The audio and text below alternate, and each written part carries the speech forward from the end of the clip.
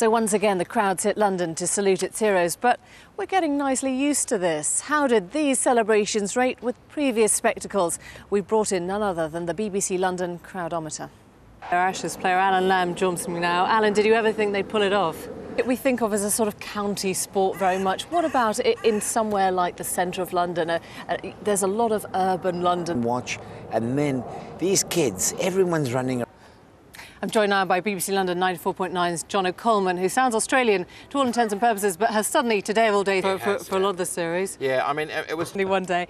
Now it's a chance for the weather with Peter. I guess this is what they call my throw. Oh dear. Oh no!